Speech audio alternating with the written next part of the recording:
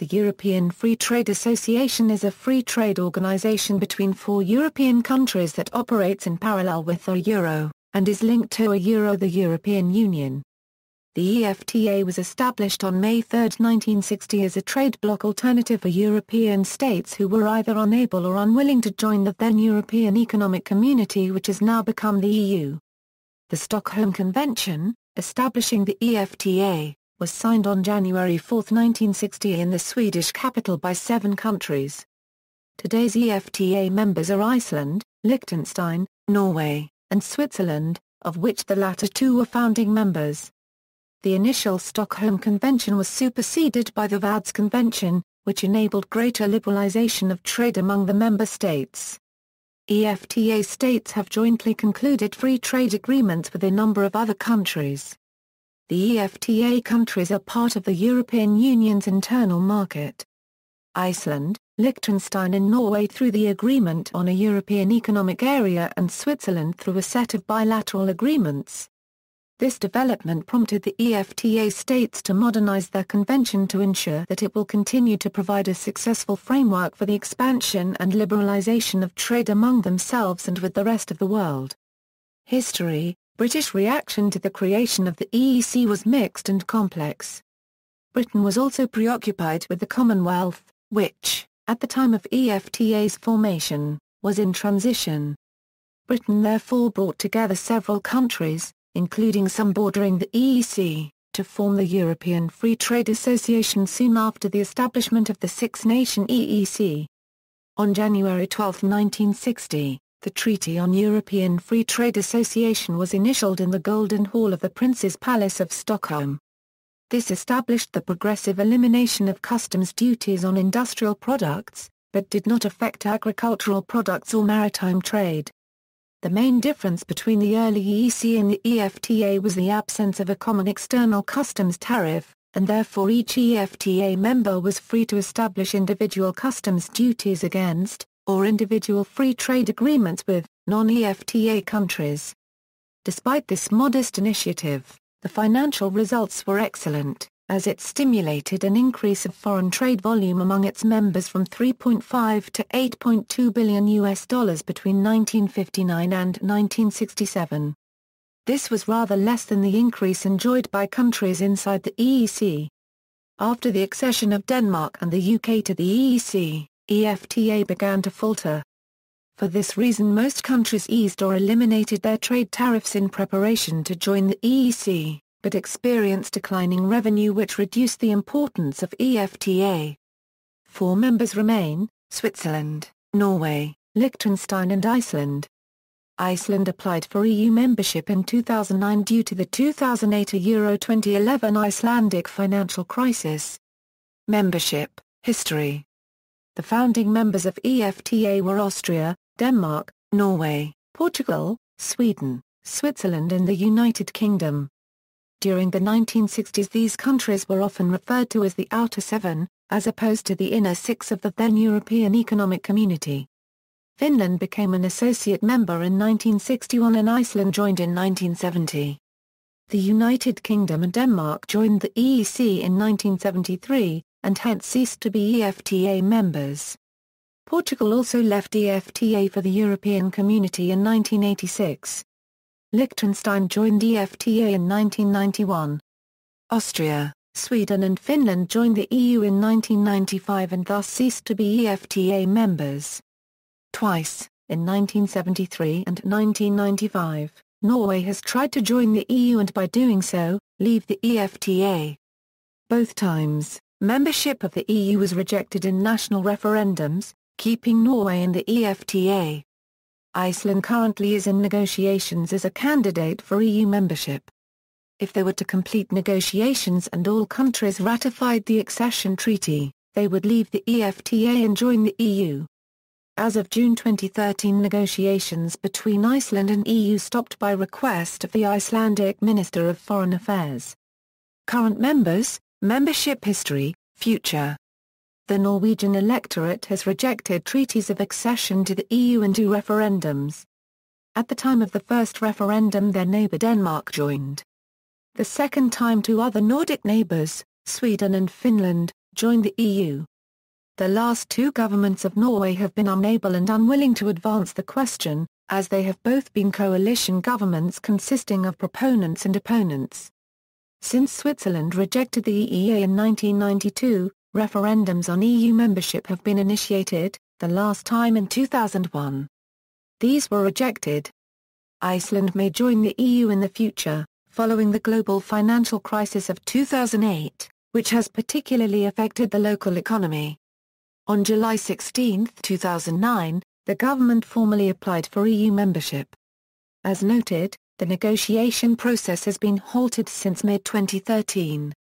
Between 1994 and 2011, EFTA membership has been discussed regarding Andorra, San Marino, Monaco, Isle of Man, Morocco, Turkey, Israel and other ENP partners.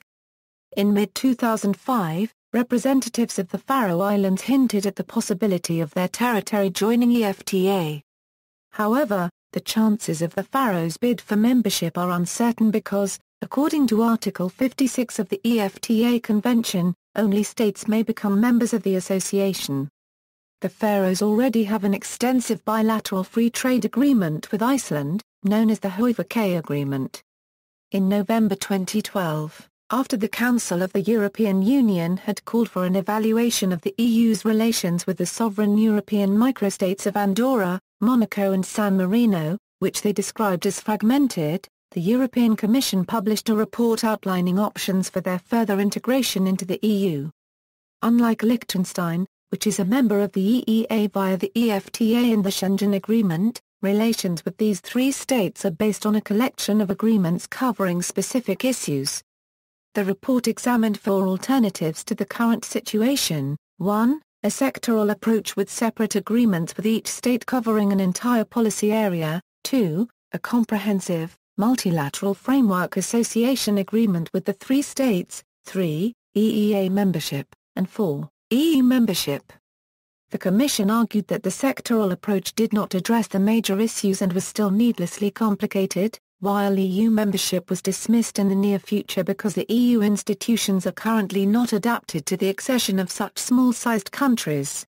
The remaining options, EEA membership and FAA with the states, were found to be viable and were recommended by the Commission.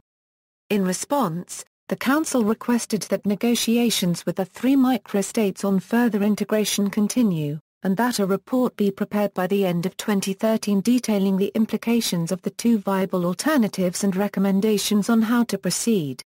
As EEA membership is currently only open to EFTA or EU members, the consent of existing EFTA member states is required for the microstates to join the EEA without becoming members of the EU.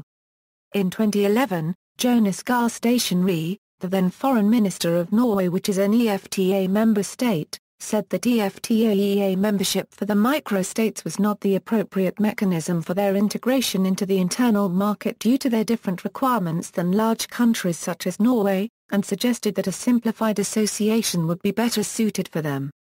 Espen Barth Eide, Støre's successor, responded to the Commission's report in late 2012 by questioning whether the microstates have sufficient administrative capabilities to meet the obligations of EEA membership. However, he stated that Norway was open to the possibility of EFTA membership for the microstates if they decide to submit an application, and that the country had not made a final decision on the matter. Pascal Schaffhauser, the councillor of the Liechtenstein mission to the EU, said that Liechtenstein, another EFTA member state, was willing to discuss EEA membership for the microstates provided their joining did not impede the functioning of the organization.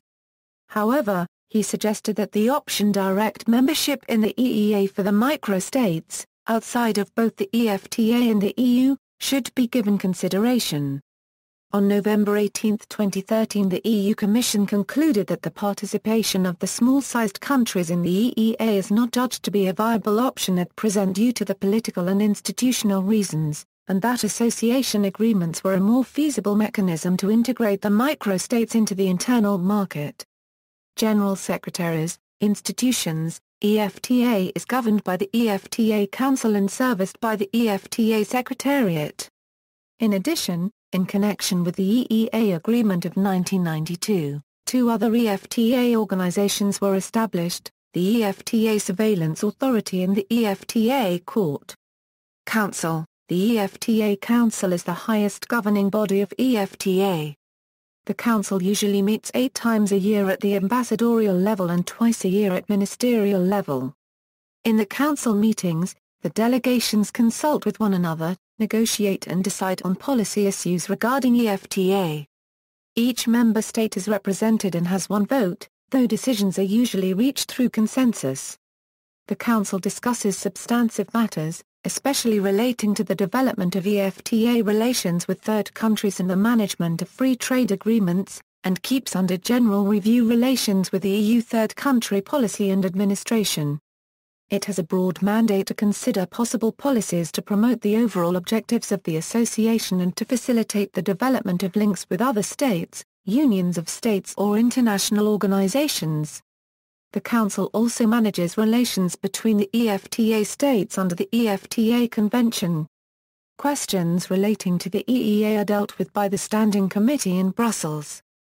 Secretariat. The day-to-day running of the Secretariat is headed by the Secretary-General, Christine Farnason, who is assisted by 2 Deputy Secretaries-General, one based in Geneva and the other in Brussels. The 3 posts are shared between the member state. The division of the Secretariat reflects the division of EFTA Euro unregistered trademark S activities. The Secretariat employs approximately 100 staff members, of whom a third are based in Geneva and 2/3 in Brussels and Luxembourg. Their headquarters in Geneva deals with the management and negotiation of free trade agreements with non-EU countries, and provides support to the EFTA Council. In Brussels, the Secretariat provides support for the management of the EEA agreement and assists the member states in the preparation of new legislation for integration into the EEA agreement. The Secretariat also assists the member states in the elaboration of input to EU decision-making. The 2 duty stations work together closely to implement the Vaduz Convention Euro unregistered trademark S stipulations on the intra-EFTA free trade area. The EFTA Statistical Office in Luxembourg contributes to the development of a broad and integrated European statistical system. The EFTA Statistical Office in Luxembourg contributes to the development of a broad and integrated European statistical system. The EFTA Statistical Office is located in the premises of Eurostat, the statistical office of the European Union, in Luxembourg, and functions as a liaison office between Eurostat and the EFTA National Statistical Institutes. ESO's main objective is to promote the full inclusion of the EFTA states in the European statistical system, thus providing harmonized and comparable statistics to support the general cooperation process between EFTA and the EU within and outside the EEA agreement. The cooperation also entails technical cooperation programs with third countries and training of European statisticians. European Economic Area, a joint committee consisting of the EEA-EFTA states plus the European Commission, has the function of extending relevant EU law to the non-EU members. An EEA Council meets twice yearly to govern the overall relationship between the EEA members. Rather than setting up pan-EEA institutions, the activities of the EEA are regulated by the EFTA Surveillance Authority and the EFTA Court. The EFTA Surveillance Authority and the EFTA Court regulate the activities of the EFTA members in respect of their obligations in the European Economic Area. Since Switzerland is not an EEA member, it does not participate in these institutions. The EFTA Surveillance Authority performs the European Commission's role as guardian of the treaties for the EFTA countries, while the EFTA Court performs the European Court of Justice's role for those countries. The original plan for the EEA lacked the EFTA Court or the EFTA Surveillance Authority. The European Court of Justice and the European Commission were to exercise those roles.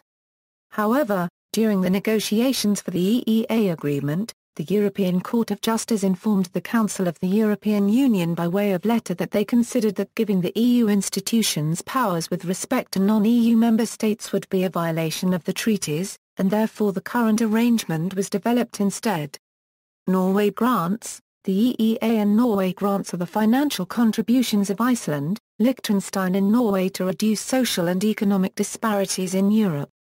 They were established in conjunction with the 2004 enlargement of the European Economic Area, which brought together the EU, Iceland, Liechtenstein and Norway in the internal market. In the period from 2004 to 2009, a 1.3 billion of project funding was made available for project funding in the 15 beneficiary states in Central and Southern Europe. The EEA and Norway grants are administered by the Financial Mechanism Office, which is affiliated to the EFTA Secretariat in Brussels. Locations: the EFTA Secretariat is headquartered in Geneva, Switzerland, but also has duty stations in Brussels, Belgium and Luxembourg. The EFTA Surveillance Authority has its headquarters in Brussels, Belgium, while the EFTA Court has its headquarters in Luxembourg. Portugal Fund: the Portugal Fund was established in 1975 when Portugal was still a member of EFTA, to provide funding for the development and reconstruction of Portugal after the Carnation Revolution. When Portugal left EFTA in 1985 to join the EEC, the remaining EFTA members decided to nonetheless continue the Portugal Fund, so Portugal would continue to benefit from it. The fund originally took the form of a low-interest loan from the EFTA member states to Portugal, to the value of $100 million. Repayment was originally to commence in 1988, but EFTA then decided to postpone the start of repayments until 1998. The Portugal Fund has now been dissolved by the member states. European Union. Except for Switzerland, the EFTA members are also members of the European Economic Area. The EEA comprises 3 member states of the European Free Trade Association and 28 member states of the European Union, including Croatia, which is provisionally applying the agreement pending its ratification by all EEA countries. It was established on January 1, 1994 following an agreement with the European Community. It allows the EFTA-EEA states to participate in the EU's internal market without being members of the EU. They adopt almost all EU legislation related to the single market, except laws on agriculture and fisheries. However, they also contribute to and influence the formation of new EEA-relevant policies and legislation at an early stage as part of a formal decision-shaping process. One EFTA member, Switzerland, has not joined the EEA but has a series of bilateral agreements, including a free trade agreement, with the EU. The following table summarizes the various components of EU laws applied in the EFTA countries and their sovereign territories. Some territories of EU member states also have a special status in regard to EU laws applied, as is the case with some European microstates. International conventions. EFTA also originated the Hallmarking Convention and the Pharmaceutical Inspection Convention, both of which are open to non-EFTA states. International relationships. EFTA has several free trade agreements with non-EU countries as well as declarations on cooperation and joint work groups to improve trade. Currently, the EFTA states have established preferential trade relations with 24 states and territories, in addition to the 28 member states of the European Union. Free trade agreements. Ongoing free trade negotiations. Declarations on cooperation or dialogue on closer trade relations. See also, Central European Free Trade Agreement, Euro-Mediterranean Free Trade Area, European Union Association Agreement, European Union Free Trade Agreements, Free Trade Areas in Europe, references.